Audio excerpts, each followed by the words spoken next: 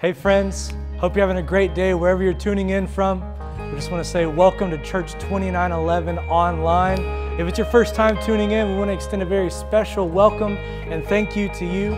You could be anywhere, but we know that you're here watching this, and we believe it's not an accident. We believe God has something in store for you today. If you want to check out who we are, get connected, or even follow along with today's sermon notes, you can do so below in the link in the description. That's also on church2911.com. Pastor Brent Hand is actually going to be bringing the second installment of our sermon series called An Invitation today. You can follow along in the sermon notes down below. We hope you will. Let's jump back into some worship together.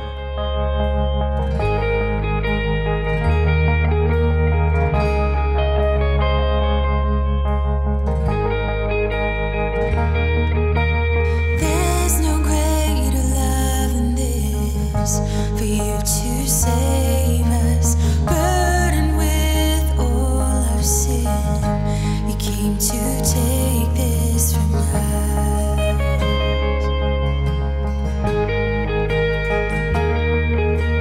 As the heavens mourn and all the clouds turn gray, all the earth's restored by your saving grace.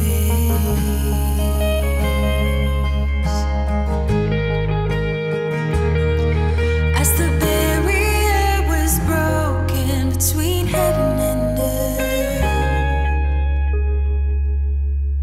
all the heavens cried out, worthy is the Lamb, worthy is the Lamb, seated on the throne, seated on the throne. You are God in the highest.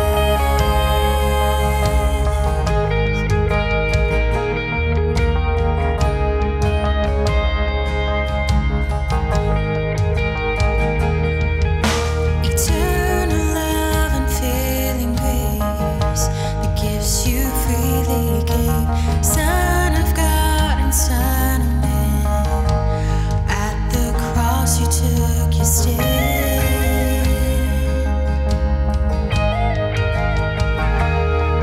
As the barrier was broken between heaven and earth,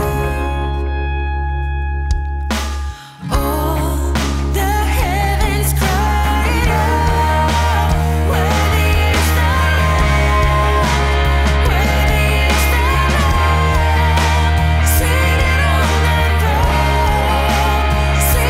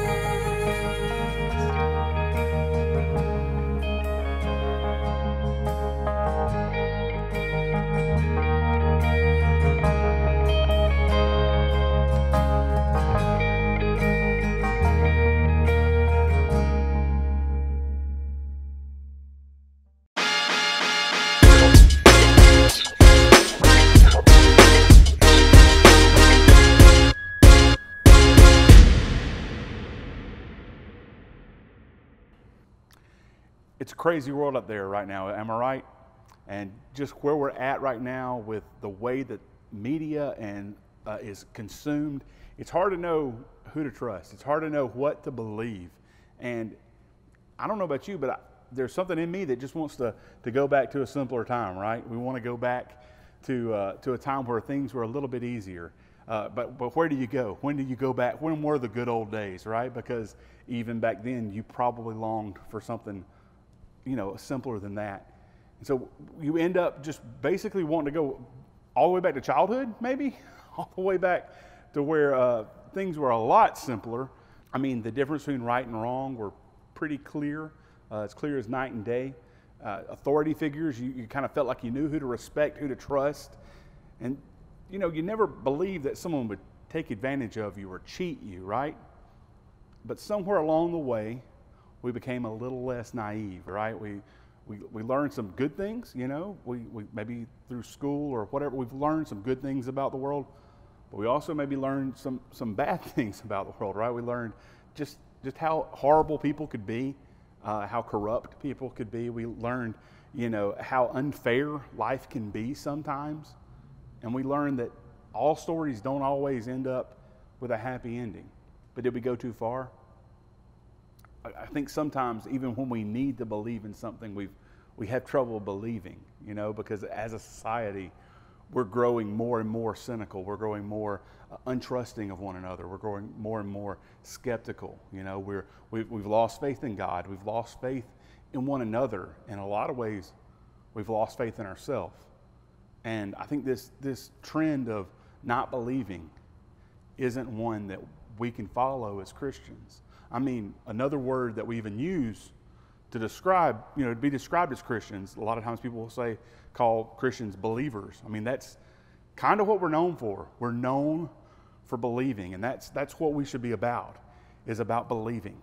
Other than being raised from the dead, probably the miracle that Jesus is, most famous for is walking on water. And I think sometimes, though, we forget that he wasn't alone in that miracle. He didn't just walk on the water by himself, but Peter also joined him out on the water that night in the middle of a storm.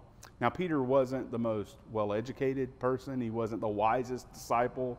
He didn't make the smartest decisions or say the smartest things. He wasn't the perfect example of what it means to follow Jesus by any stretch of the imagination. But that night, he looked at Jesus as Jesus walked on the water and said, "Jesus, if that's you, let me walk out on the water with you." Now, is that a reasonable request? Is that something that anybody with any amount of reason would suggest that you try, is to walk on water? No, but that night, because of his faith, because he believed, he was able to walk out on the water to Jesus. And Jesus looked at Peter. He looked knowing Peter, knowing his mistakes, knowing his shortcomings, knowing that one day, the night before Jesus was going to die, that Peter would be one that would deny him, that would say he didn't even know Jesus. He looked and he saw Peter and he saw all this, but he looked past it.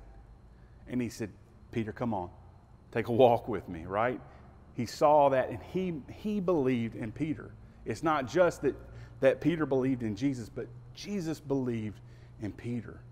And that's what Jesus does. He looks past our mistakes, past our flaws, and he sees us as we are, and he says, "Come on." He believes in us, and so we should believe in ourselves. We should trust that God knows what he's doing, that he's up to something in our lives, that he's not through with us yet, that we're here for a reason. And we should step out on that faith because he believes in us enough. He believes in us and he loves us enough to die for us. And that was the true miracle of the cross. Not just that he died and came back to life, but that he died in our place. That he died for people like you and people like me, people that didn't deserve it, that can't do anything to deserve it. But he died so that rift that was between man and God, that it could be put back together.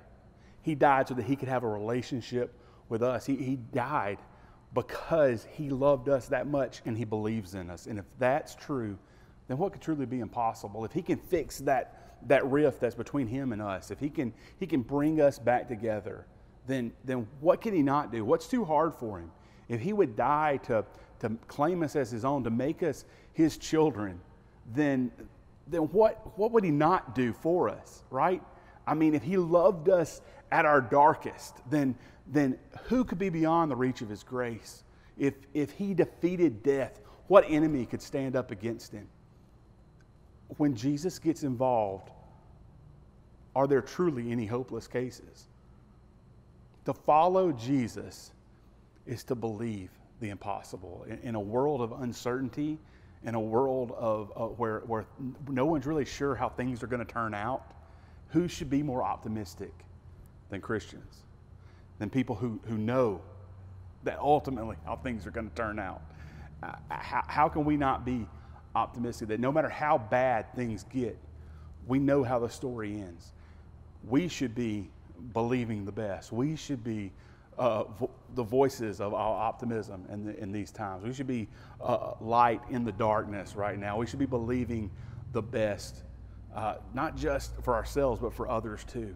Because to follow Jesus is to believe that God is in control, that He is up to something, that He's doing something. He's making things better. He wants to make things better. And if we're living a life that has already given up, that has already lost hope, then how can we truly be followers of Jesus?